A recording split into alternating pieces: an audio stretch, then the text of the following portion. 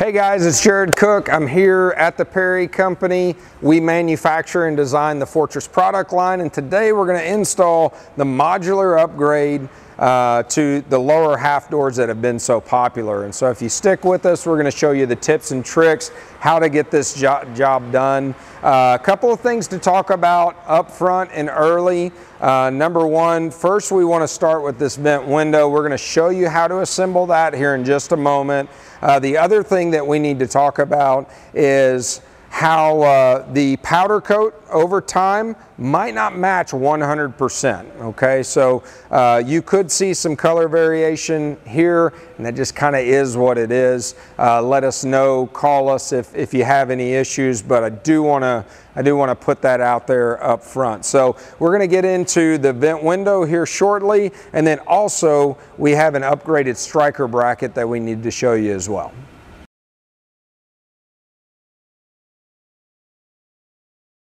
All right guys, so if you had our half doors before, you know that this is our current striker. Basically what we want to do is we want to take that striker out. We are going to replace it. We're also going to take this top bolt and this bottom bolt out. You can probably tell I already have them a little loose. We're going to pull those out for this install. And now we're just going to simply place this plate. Let's see if I can do this from inside the cab. Ooh. Get that here. Okay.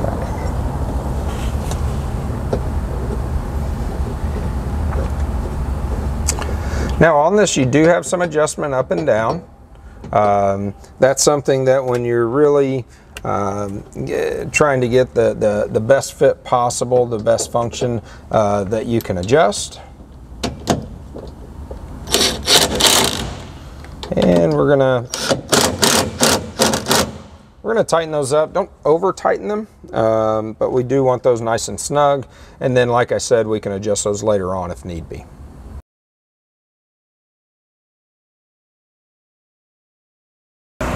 All right guys, we're going to get started, and the first things we're going to do is we're going to remove this upper panel. We're going to place our drilling template for the handle, and we're actually going to install the handle. So to get started with that, to remove this upper panel, you're going to have hardware in 6 locations. 1, 2, 3, 4. You have the 5th one back here and the 6th one up here that marries this top panel to this middle panel. We've already removed that hardware, and so we're simply going to take this top panel off. Next, what you're going to want to do is you're going to want to go ahead and line up your template. And this template comes, when you see the sheet of paper, there's a blue line around it that we want you to cut out around that blue line. And then you're going to take that line and you are going to match it to the bottommost part of this body line and run it right on that body line, and then also match it with this front body line as well. Once you do that, you're going to be ready to drill your holes. On this unit, we've already marked and drilled our holes, and so we're going to go ahead and take this template off, show you what it should look like. You have 4 holes. As we go to install this handle, you are going to have a plunger bolt here that you're going to install. And then we have 3 pieces of hardware that will secure the handle to the door. So let's go ahead and get into that.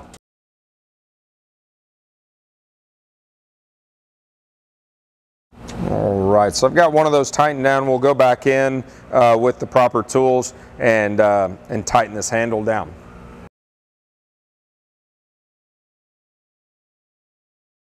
All right guys, what we're going to do now is we're going to remove the hardware that attaches the hinge mount to the middle panel of the door.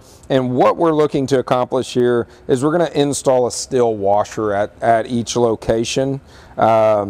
And what that's going to do is help from the door sagging and moving into positions you don't want it to. And so as we get started with that, let's remember, only remove one bolt at a time.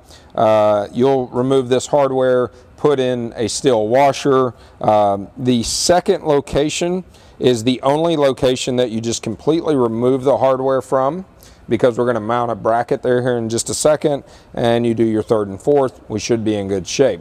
As we were talking about that bracket that's going to mount here, we're going to insert the hardware that was already in there, but we're also going to insert this this bracket. And just so you guys get a good look at that bracket, we're going to install that real quick with a steel washer.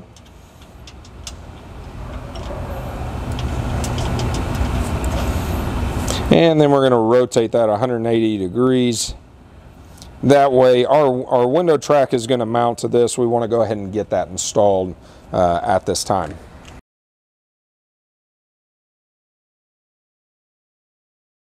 All right, guys, we're going to install this upper half. Normally I'd be standing on the interior of the door. I'm going to try to do it from out here just to show you how we're going to go about that. But basically what you're going to want to do is you're going to want to lean back and have that bracket, that window track bracket, miss the upper ledge of the middle panel. And then, let me see if I can get there. We're going to place a bolt in this front hole here, and we're also going to place a bolt at this rear hole. We will put nuts on those here in just a minute, but right now I really want to get this thing to where it's not going to move on us too much, and just get it set in place. All right, so we're pretty well stable there. I will say that when you go to place the nuts on the two bolts we first installed, if you'll take your wrench and drop your flange nut down into your wrench, makes it much easier to hold it as you're placing that on. We're going to come right back and we're going to show you how to not only get those nuts on, but then also installing your front brace as well.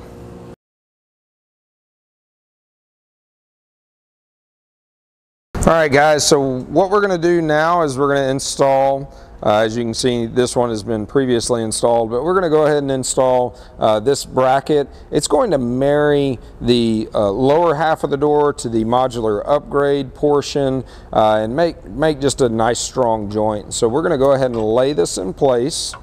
I will tell you that there's 3 bolts that we're going to put in, and the bottom 2 are going to be the hex flange bolts, and that top is going to be an Allen head.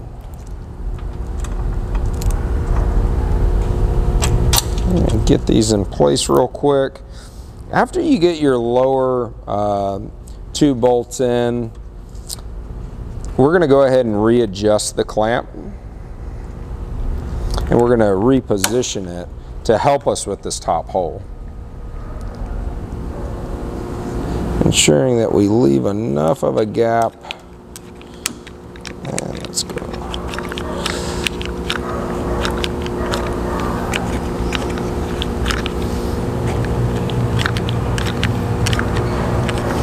I'm going to leave just enough to where you can get the Allen head in, but then also get your nut on there.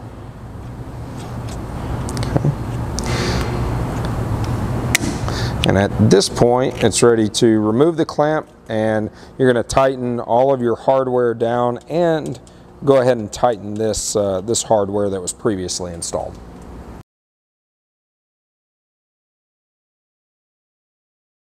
All right, guys, so now we're going to install the rear window track. Again, I'm going to try to do this from the outside, and so that might make it a little bit cumbersome. But one of the things you're looking at on the rear track is you'll notice that you have a rectangular head, whereas the front track has a nice curvature to it.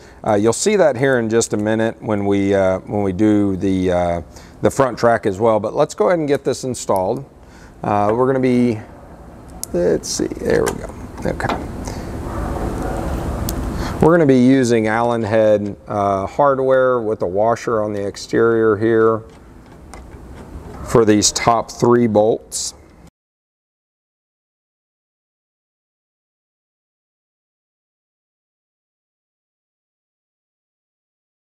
And once those are installed, we want to leave them loose, but we're going to go ahead and install the retainer, this rear retainer, at 2 portions to the bracket that we mounted earlier to the hinge mount.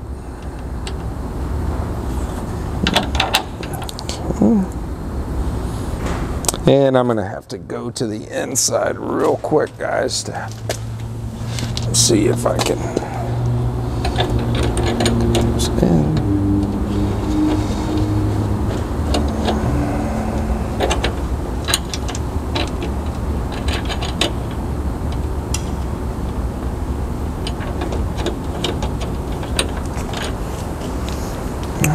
All right, now that we've got those installed, what we're going to do is we're going to shift this window retainer all the way to the rear. It's got some play both ways. You want to shift it all the way to the rear, tighten that down, and then we'll be ready to install the polycarbonate that's going to go in place.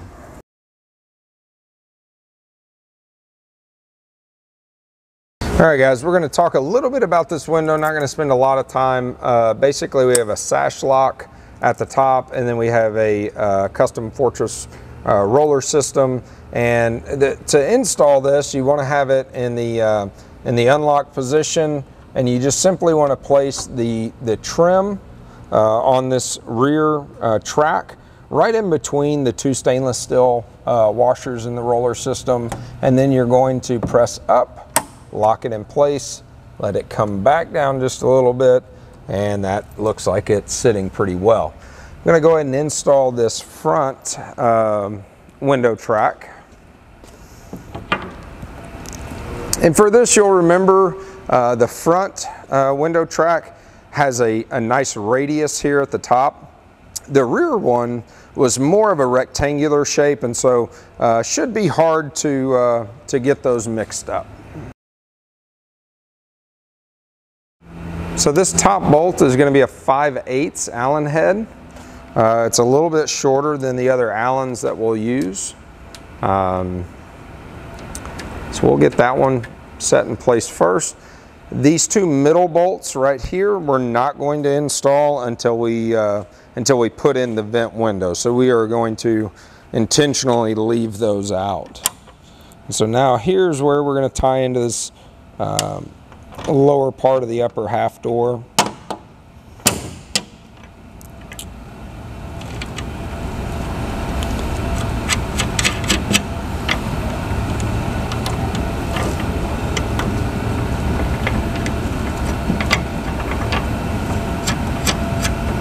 And we're going to leave that just a little loose for right now. We're going to come back in just a minute and go ahead and install this vent window, and after that point we'll go ahead and tighten everything down.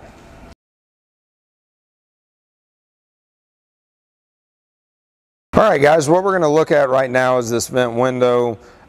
You've already worked on this piece a little bit earlier, and in installing this brace to the hinge mounts. And so what we're going to do is go ahead and install this in place now. We're going to come from the exterior of the unit, and we're going to want to keep that brace flat with the forwardmost window retainer. There we go. We're going to line up our holes. Let's see if I can.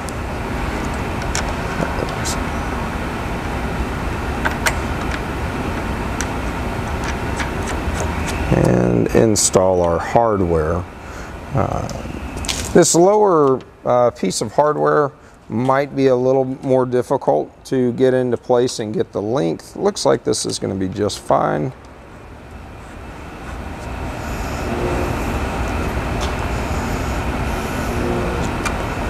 Looks like we've got a good latch there. Now what we're going to want to do is we're going to want to make adjustments to this window. I'm going to see how well this window tracks and how well it slides. And so we'll come right back here in a minute and show you that.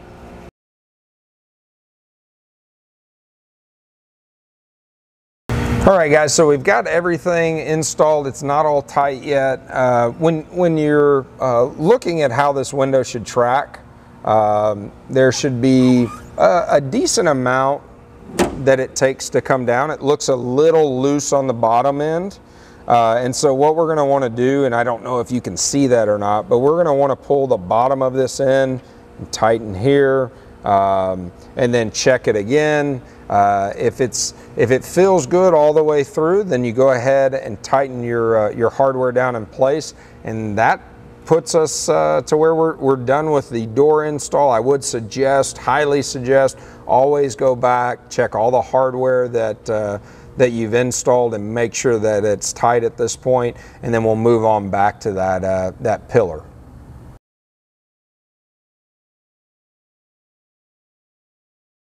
All right, guys, we're going to install the B pillar. That's going to take a couple of brackets. The first one we're going to work on and look at is this bracket right here. You'll notice that it has a long slot. That long slot is going to attach right above where your seat belt upper mount is. There's a little hole up there. This is a little tricky. Again, another portion of this install that's not the easiest, but what we're going to do is go ahead and get that bolt in place. And again, we're going to utilize, that's 1/2 inch. We're going to utilize a 7/16 wrench with that flange bolt here at the back, because we're going to have to go in up at a channel.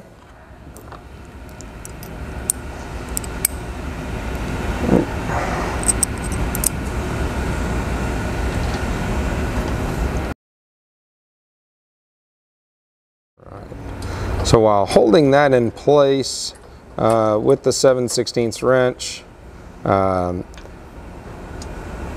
you cannot tighten the bolt all the way down. It will not allow you to get the wrench out. And so you just have to get it started with threads and then go in and tighten that up.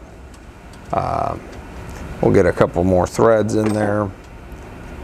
Really is a tight space to be working.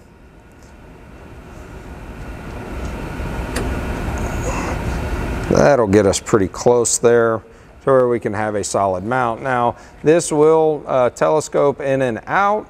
Not all units are made the same, and so as we're mounting this B pillar, we want the best fit possible. So we're going to go ahead and leave that alone for right now. Now the lower mount is this piece right here. You'll see that you have an elongated slot there. And what you're going to do is you're going to take the factory hardware out of the upper hinge mount.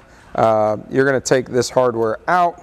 You're going to put the hardware or the bolt through that elongated slot and simply replace the bolt. At this point, we just want to go finger tight. And once we get the B pillar set in place, then we will we'll bolt everything together and tighten it down.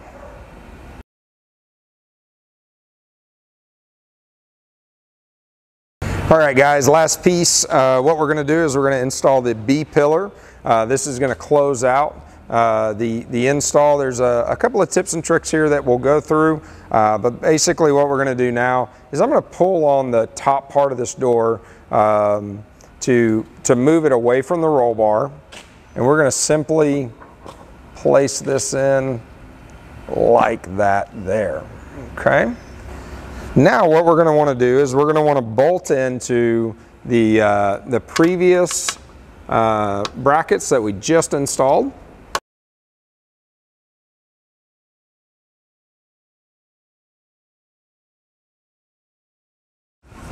Okay, and before we tighten everything up, One of the things I always like to look at is how are our body lines. I would say we're a little tight down here and probably a little open here. And so we can make adjustments by moving this B-pillar around just a little bit. Bring that back and that forward. Looks like a pretty good body line. Again, that's going to be kind of to the eye of the beholder. But what we're going to do now, once you get it gapped the way that you want it, we're going to go back in and we're going to not only fasten these or tighten this hardware, but also the bracketry that it's tied to. And we'll do that here in just a minute, and then we'll wrap up the install video.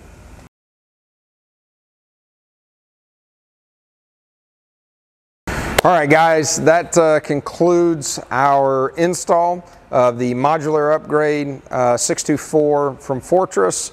And a couple of things to make sure, I can't stress it enough, go back, make sure everything's nice and tight, make sure your gaps are right. You should get some really good sealing across the top of this unit. As you can imagine, there's going to be some sealing issues around this hinge, around the bottom of the door. Those are things that we look to do a seal kit on so that you can purchase that and have something to where you can get a good seal. Saying that this door will completely seal 100% is not something that I'm going to do, but I think it can definitely keep you out of the cold and moving forward. If you guys have any questions, for sure give us a call here at the Perry Company, and we'd love to help you.